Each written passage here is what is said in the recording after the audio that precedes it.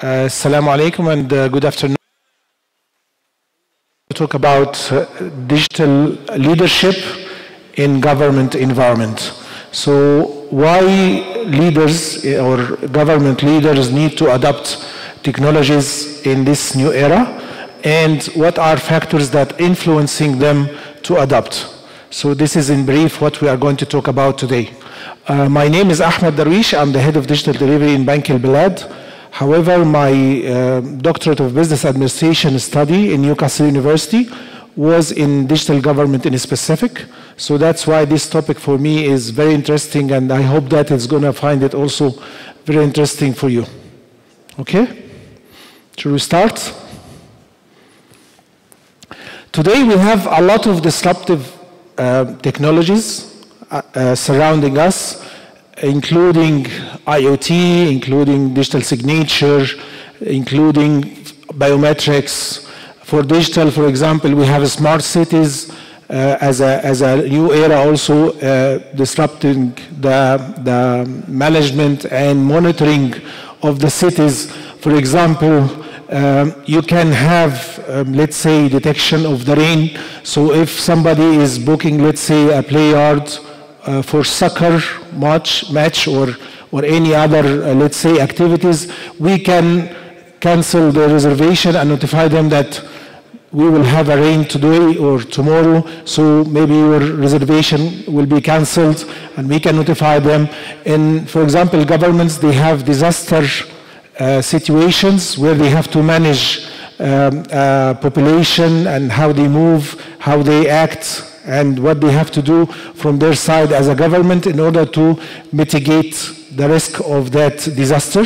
So these kind of things today are the context or influencing the digital leaders in government to adopt technologies. So it's not like before when they rely only on simple monitoring or simple tools to automate. Now they are working into digitalization.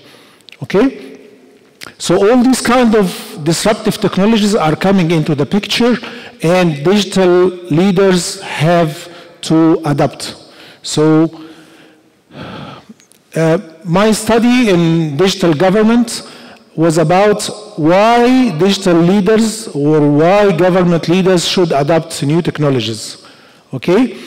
The end of the study, we have found that we have 14 domains of factors influencing that decision, including social, eco-social, economic, political, environmental, organizational. Some of them are government specific, for example, decreasing the unemployment rate or increasing the GDP of the country. So all these factors are surrounding us and putting the digital leader into a context that mandates him or her to go for technology adoption. So these factors are almost 90 plus factors, let's say 94, 95. 18 out of these factors are, let's say, major.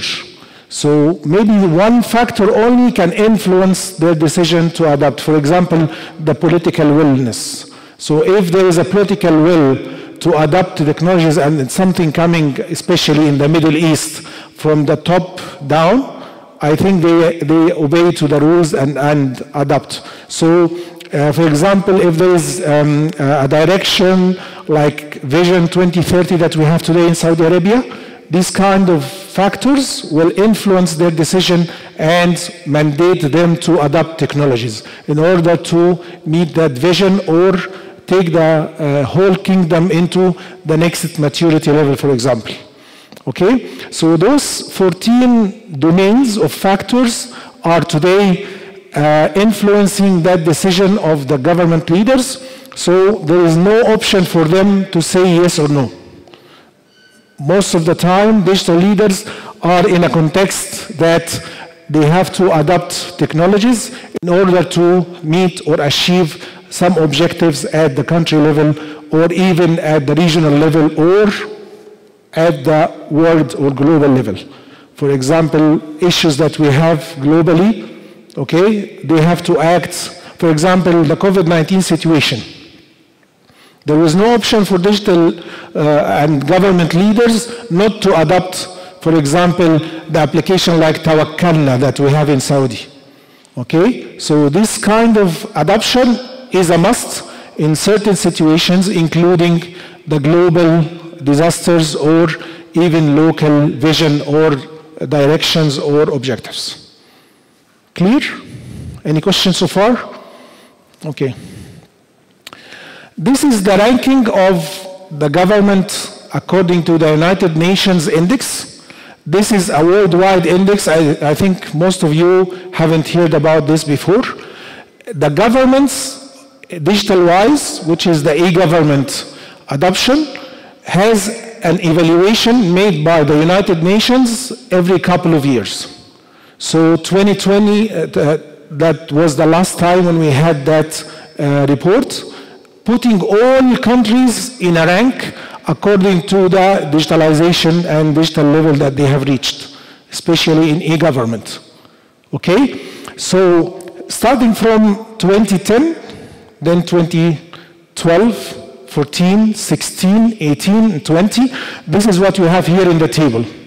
Okay? And this shows the rank of some of the Arab countries, where Saudi Arabia, you can see here, is in the 3rd rank. So worldwide, Saudi Arabia started as number here 58, progressing until now we are at level or rank 43. Okay? Same for UAE, Bahrain, Kuwait, Oman, Qatar, Egypt, and Jordan. That index is categorizing and ranking the 190 plus countries across the world in terms of adoption of technology of e-government. Okay? The literacy of the population. How many PCs or mobile smartphones per population? For example, Saudi Arabia in 2012 were ranked number 1 worldwide in the adoption of mobiles. So cell phones were about 119% growth, with a growth rate of 119% compared to other countries which they normally below 100. So each person in Saudi Arabia used to handle more than, or some of the people used to handle more than 1 cell phone. So that's why the percentage was even more than 100%. So the adoption of the smart phones, PCs, laptops, let's say tablets, is also considered as a factor compared to other countries. How many people are using the digital services and government services from different channels? All these factors are accumulatively counted, and they rank these countries accordingly. So digital leaders are also, in the government, are also under the pressure of this competition. Okay? Today, as you know, in Saudi Arabia, we have a lot of e-government services, and we have touched a lot of them in our daily life or in our lifestyle, including, for example, Abshir, including �كَوَكَّلْنَا, صحتي, اعتمرنا for Hajj and Umrah. Okay? And you know that some of these applications are coming in integration way. So when you, let's say, apply for Umrah in اعتمرنا, you can see it from, let's say, �كَوَكَّلْنَا. So there is also an integration between these applications. So it's not only isolated adoption, but also integrated adoption. Okay? Some of the countries also are doing adoption at the international level, not only within the same government. Here you have adoption. For example, Saudi Arabia and UAE and Jordan, they have some adoption for customs.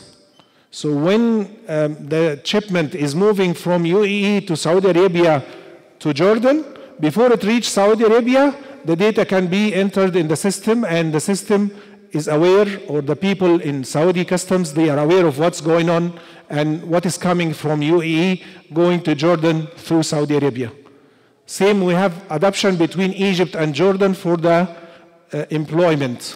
So any Egyptian labor working in Jordan, his data is there in the database, and there is integration between Jordan and Egypt in terms of employees moving from one country to another, because they are moving with the ID only. There is no visa need for Egyptians and Jordans or the Jordanians to move into the other country.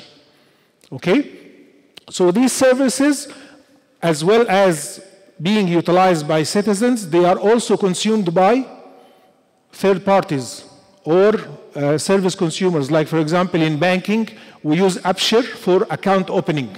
So when you open an account digitally with any bank, they ask you for username and password for 𝐓𝐵. So when you enter that username and password, you are authenticated as a legitimate customer to open an account with the bank. So those are trusted sources as well for third parties and private sector to utilize for their needs as well. Just like open banking, we have here also open government. Okay?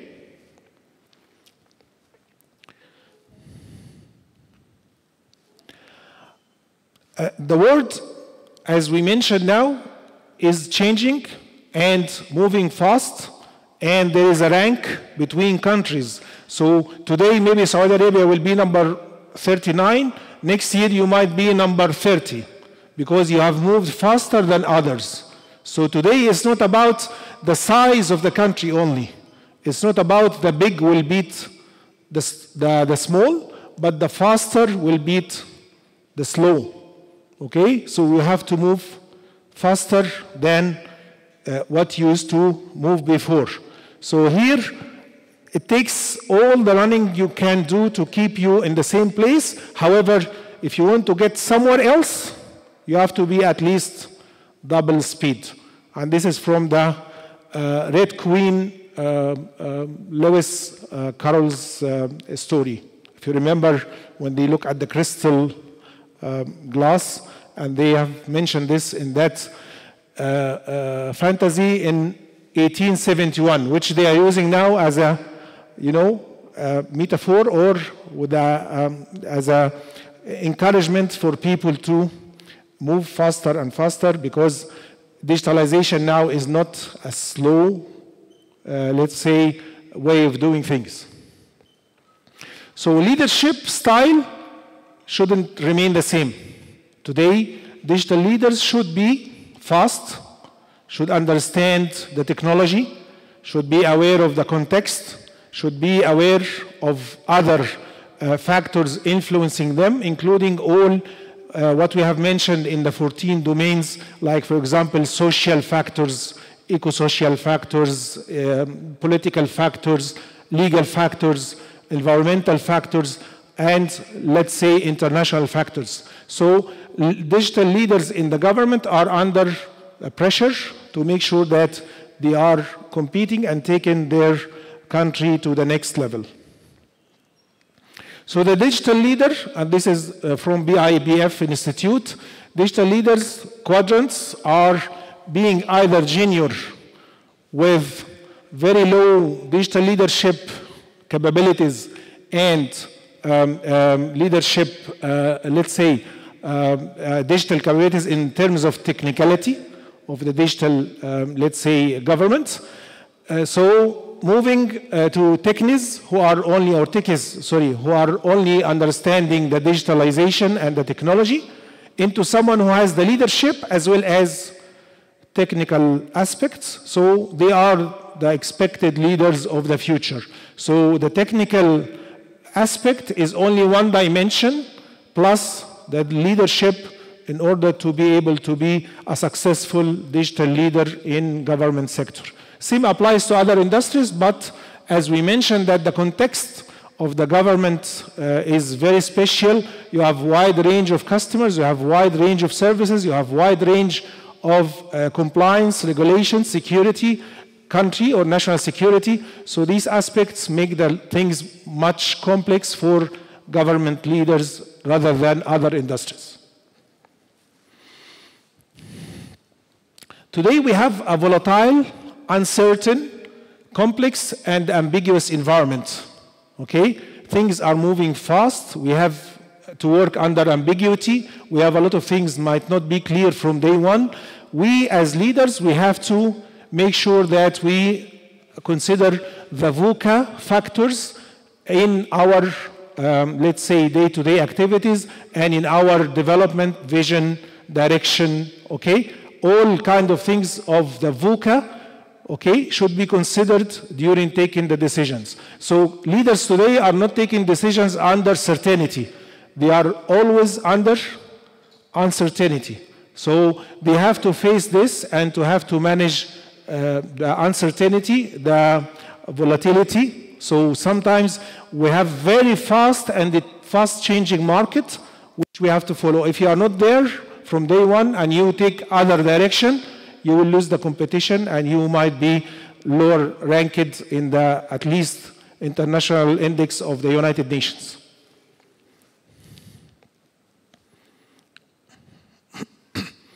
In addition to that, we have diversity in our environment. Today we have 4 generations we are serving as digital leaders. We have the baby boomers, who are the old people. We have Generation X, who are now maybe in 50s and 60s. We have Generation, let's say, Y, who are the millennials. And we have Generation Z. And very soon we will have also Generation Alpha, who were born after 2010. Okay? So 2010 generation today, they are, let's say, 12 years old. And they are start getting services also from the government. Today, vaccination is becoming to this age, so Ministry of Health is dealing now with Generation Alpha in their portfolio. So we are not only dealing with one kind of customer in terms of the generations, and you know, each generation has their own digital acceptance and, let's say, understanding. So the millennials, the Generation Z and Generation Alpha are digital natives. They speak the digital language. They have never maybe saw a PC, which we used to see in the old ages where we have that PC and CPU and screen, mouse and keyboard. They only see the mobile and the tablet. Okay, so if you told them now what is the invoice, they don't know what is invoice. They only know the e-invoice. They know only that they are receiving an SMS for their transactions. Okay, they don't expect and understand the old language that we maybe as Generation X or baby boomers can understand. So this is a diversity that digital leader in government has to handle. What else? A culture difference between different people working in the same organization. So we have Saudis, we have expats, we have visitors, we have other, let's say, nationalities, different people coming from different places. So the diversity also in the culture and the work environment, not only from different generations, but also from other factors that digital leader has to handle. Okay? So all these kind of things are to be handled in a proper way in order to be able to achieve and lead the organization into success. Okay? There is another aspect which happened after COVID-19. Today, 35%, and this is as per 2019 statistics, let's say 1/3 of the people working in the United States are freelancers. Okay? Freelancer means that you don't have full control on him or her. So he's working for himself, he's serving you as well as other customers. So if you want to prioritize things and allocate him or dedicate him fully for your projects and maybe digitalization, this might not be possible.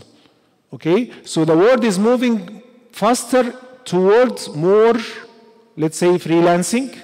So employment rate now is becoming lower and lower because of such change in the market. This has also to be considered when you plan for your next move. And especially now we are moving faster, so normally the 5 years plan and these kind of long-term plans now are not valid anymore. Now we are mostly talking about 2 to 3 years, let's say, plan as digital leaders, because the market is moving very fast and ever than ever before. Listen and recognize innovation. Today, majority of the organizations are accepting ideas. We have now innovation labs. We have digital factory.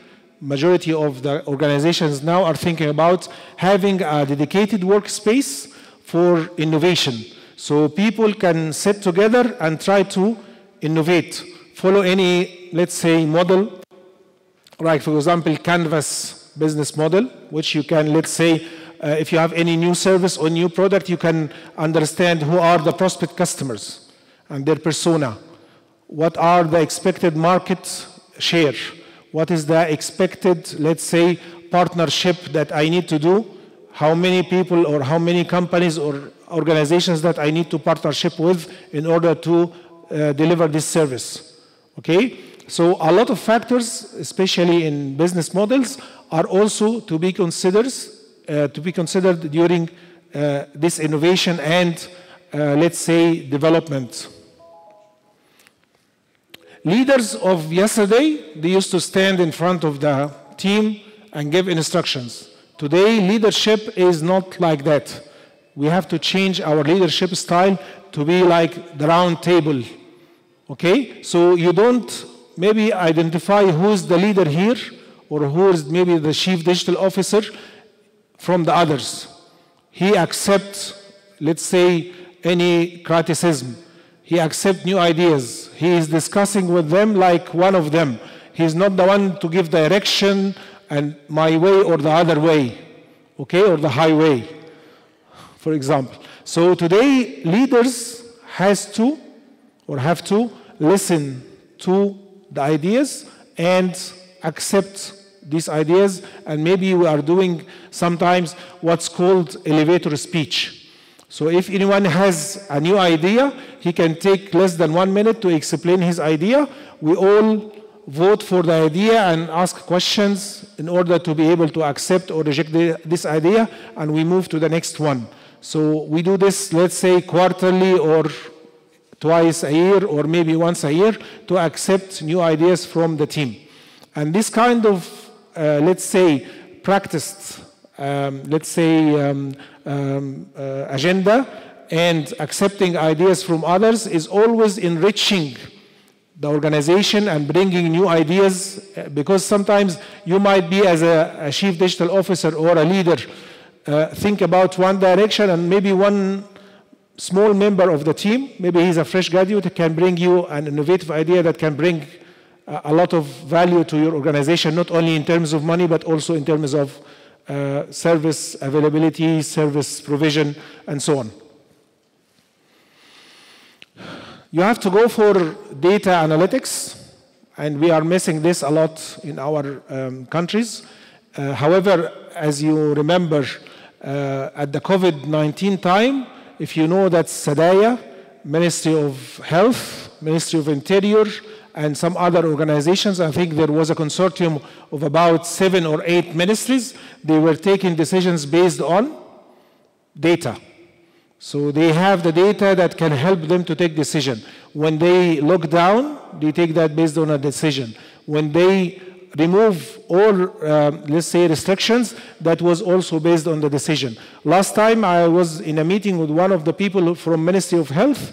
He told us that when we take the decision to remove all restrictions from travel, from anything, was based on real statistics that we got from SDAIA about number of infections, vaccination, how many number of people or percentage of people already got vaccinated.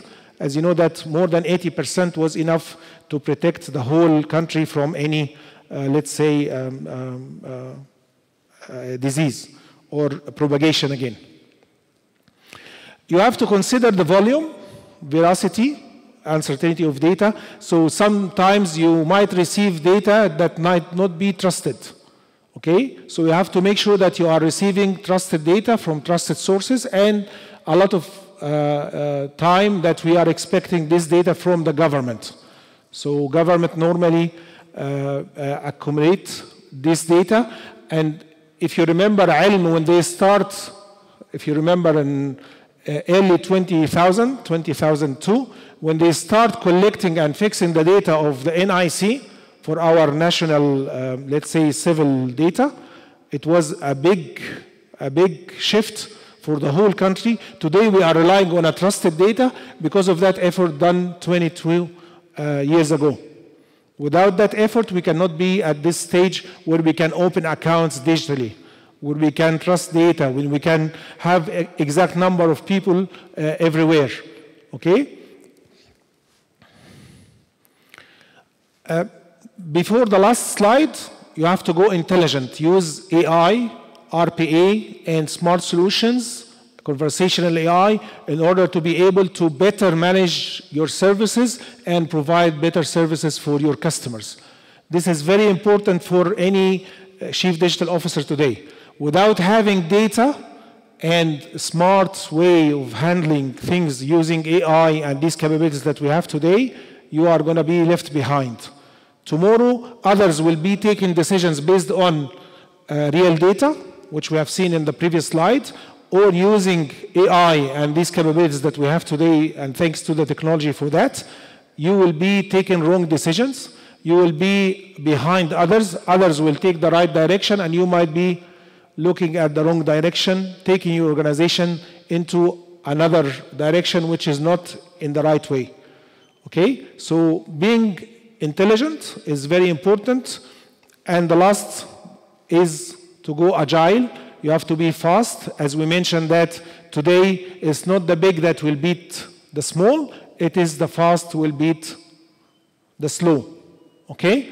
And as you know, agility is one of the key pillars for any chief digital officer in order to innovate and be able to compete in the market. If you are slow, you might take years to provide a service that others will take the leadership and be first in the market before you. And customers today, they are not loyal like before. So if they found the same service somewhere else, they will immediately jump to take it from there. They are not loyal like before.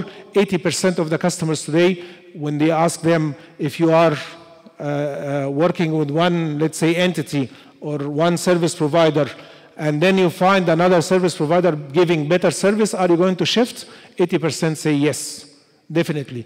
And guess what? Today, with this fast speed and digital era, it took the person less than 2 minutes to decide if he is going to continue using your application or he's going to change to another one. So they install the application, and within 2 minutes, they take the decision either to continue or to uninstall your application. So it's very fast. It's very critical now. It's not like before. Agility is a must to have in any organization, especially in government where we have legacy system, bureaucracy, and these kind of things, which is adding another challenge to the digital leaders. Thank you so much. I'm happy to receive any questions. After maybe 2 weeks, you will find the video on the channel that I'm sharing majority of the presentations and panel discussions that I had before. So you can subscribe, and more than welcome to watch and see all videos that we have shared before. Our videos are mainly dedicated for GCC domain or countries. So if someone is working maybe abroad or you want to know about GCC context, I think this new the TechDigi channel will be very useful for him, and we will inshallah continue adding more and more videos in the future. Thank you so much.